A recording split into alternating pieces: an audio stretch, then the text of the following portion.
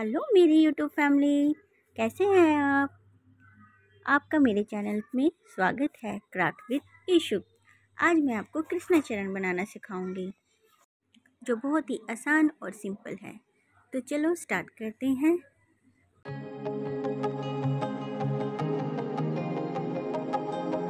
सबसे पहले ड्रॉ किए हुए कृष्णा चरण पर फेविकोल लगाकर वॉल पुट्टी ढो लगाएं। बॉल पुट्टी डो बनाने का लिंक आपको डिस्क्रिप्शन बॉक्स में मिल जाएगा।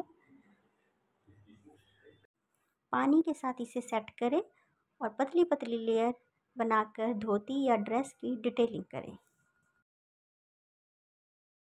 शेप देने के लिए आप ब्रश का यूज़ भी कर सकते हैं। पहले हिस्से की तरह इस हिस्से को भी फेविकोल लगाकर बनाना शुरू करें। बनाने का यह दूसरा तरीका है। आपको जो तरीका आसान लगे उस तरह बना सकते हैं।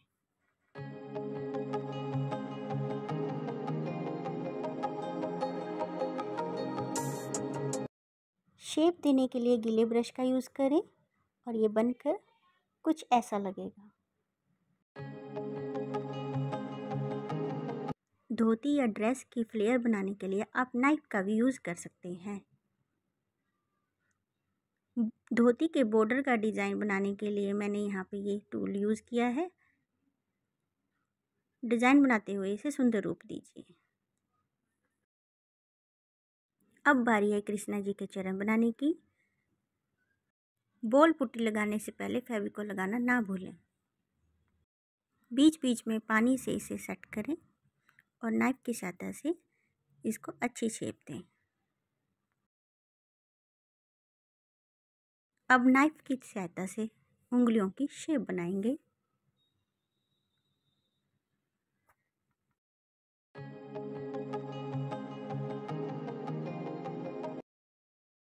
पहले पाँव की तरह अब हम दूसरे पाँव को भी कंप्लीट करेंगे।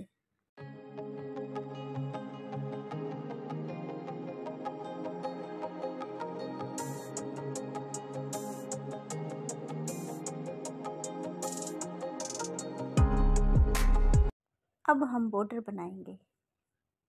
फेविकोल लगाकर बॉल पुट्टी की मोटी लेयर लेकर बॉर्डर बनाते हैं। बॉर्डर बनाने के बाद नाइफ की सहायता से अब हम डिज़ाइन बनाएंगे। आप चाहे तो जैसा आपको पसंद हो वैसा डिज़ाइन बना सकते हैं। मैंने ये सिंपल डिज़ाइन बनाया है। अब बारी है पायल बनाने की। बॉल पुट्टी की छोटी छोटी गोलियां बनाकर पायल की डिज़ाइनिंग करें। इसे कंप्लीट करने के बाद ड्राई होने दें और कलर करना स्टार्ट करें। मैंने यहाँ एक्रेलिक कलर यूज़ किया है। बॉल पुट्टी क्राफ्ट पर हमेशा एक्रेलिक कलर यूज़ करें। मैंने यहाँ धोती में येलो कलर किया है। आप अपनी पसंद का कलर कर सकते हैं। एक कोट करने के बाद सूखने दें और दूसरा कोट करें। ज़रूरत पड़े तो तीसरा कोट भी कर सकते हैं और ऐसा करने पर उसमें शाइनिंग आती है और वार्निश की ज़रूरत भी नहीं पड़ती।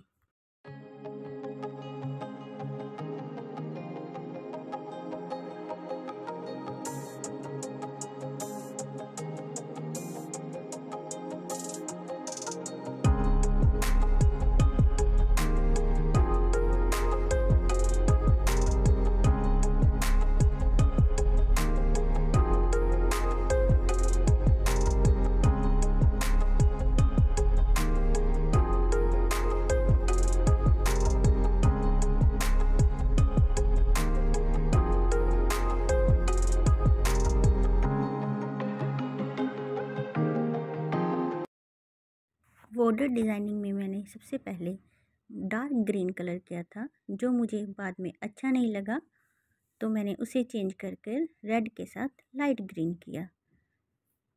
कमेंट सेक्शन में ज़रूर बताएं मैंने ये ठीक किया या नहीं।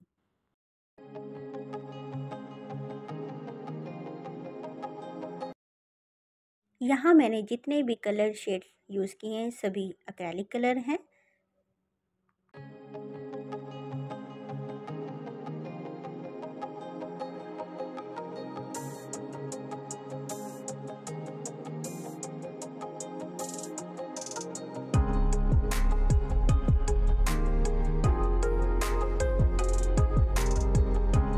मैंने यहाँ कुछ मिरर बॉर्डर पे फेविकोल की सहायता से लगाए हैं। यह मिरर आसानी से मार्केट में मिल जाते हैं। आप चाहें तो यह ऑनलाइन भी मंगवा सकते हैं।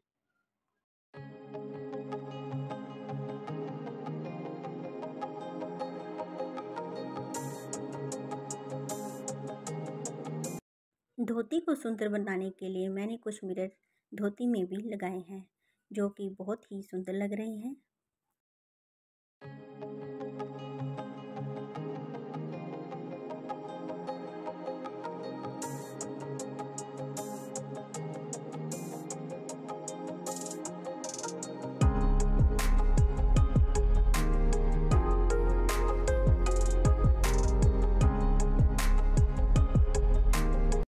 अब हमारा कृष्णा चरण क्राफ्ट बनकर तैयार हो गया है और ये बनकर बहुत ही सुंदर लग रहा है। अब बस इसे लगाने की देर है। आपको ये क्राफ्ट कैसा लगा प्लीज़ कमेंट सेक्शन में ज़रूर बताइए। वीडियो देखने के लिए आपका धन्यवाद। अगर आप मेरे चैनल पर नए हैं तो प्लीज़ मेरे चैनल को सब्सक्राइब कीजिए, लाइक कीजिए। Thank you for watching. Bye bye.